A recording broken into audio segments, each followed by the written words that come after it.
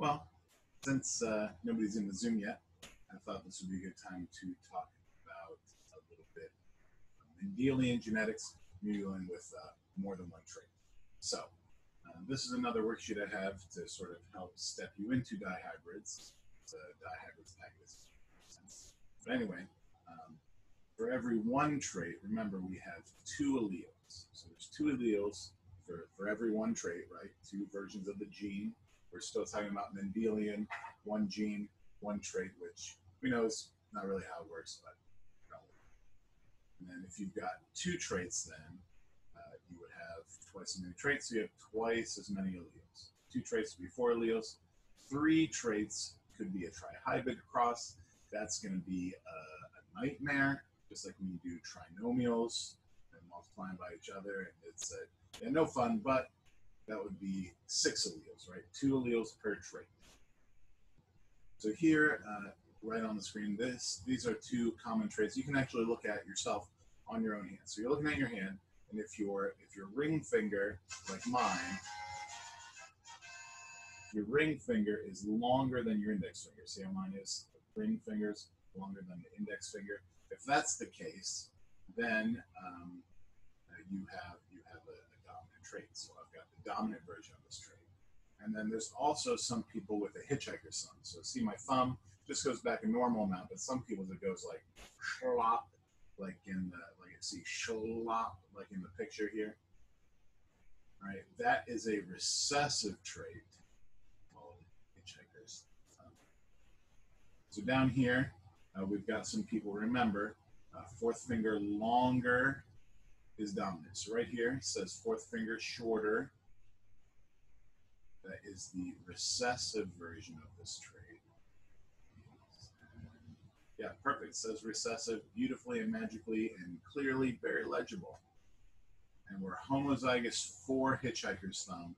That means you have the hitchhiker's thumb, which is also a recessive trait. So we'll just say REC, recessive. So we've got two traits. We should have four letters. Why don't we use F for fingers and T for thumbs? We've got the recessive version, which is, not what I have. We have the recessive version of fourth finger, so it's shorter, so it'd be little f's. And then we're homozygous for hitchhiker's thumb, which is also recessive, so little t's for thumb. We could also use H for hitchhiker if you want to do, so little f's and little h's. Either would be acceptable.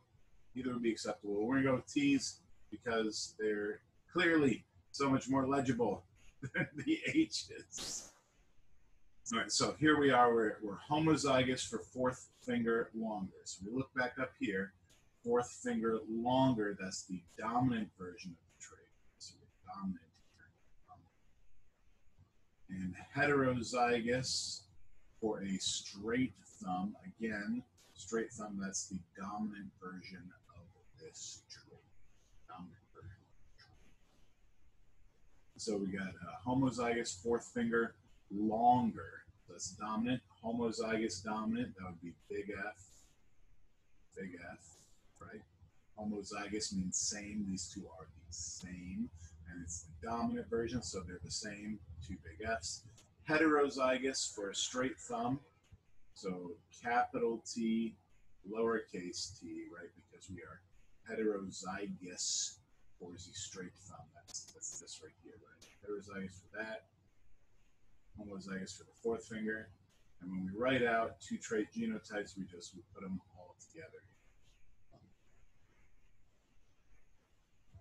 We'll scroll on down. Let's talk about cats, city cats. Because there's cats out there. My cat, who is currently hiding, I'll see if I can get her here in a minute. Whatever, you saw her for furry friends on Instagram yesterday.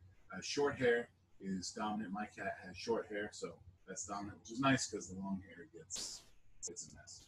And then there's also this condition that cats have called polydactyly, where they've got like an extra sixth weird toe, like thumb-looking thing coming out the side of their paw.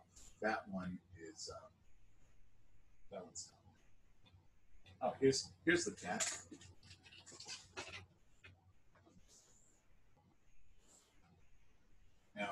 she's very evil and squirmy and probably gonna bite me soon. But here she is. Look at her. There's short fur. You'll notice when you get a paw there, she's got. Oh no, she's gonna stab me. She's got the normal number of toes, so she's recessive normal number of toes. So this cat here is almost my cat. My cat's very beautiful. However, she's short hair, not long hair. She does have the normal number of toes. So I like to use P for polydactyly. Let's start here with the toes. It says here polydactyly is dominant. So if the normal number of toes, we have the recessive version of that trait.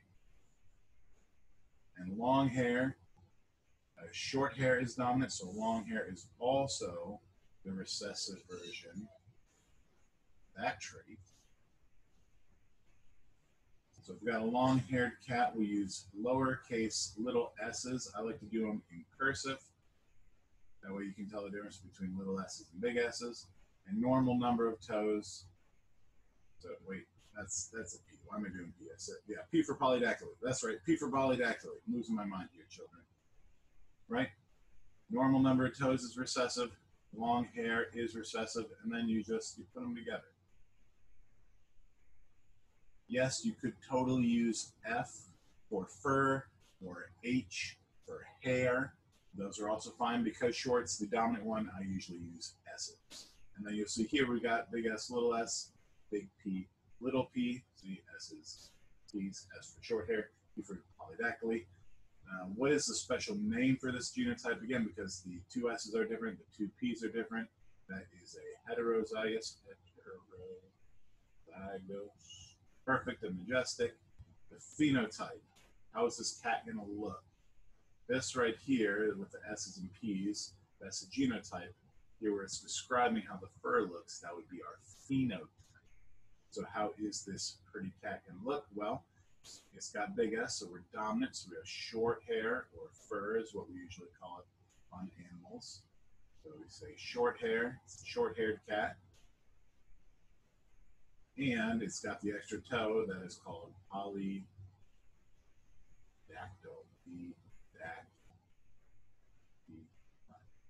Oh, look, it's got a root. I'm trying to do an exclamation point. Look, it's got a root word in it. Dactyl meaning toe, poly meaning many, how fun. So hopefully that sort of clears it up for some of us. But that's how you do more than one trait.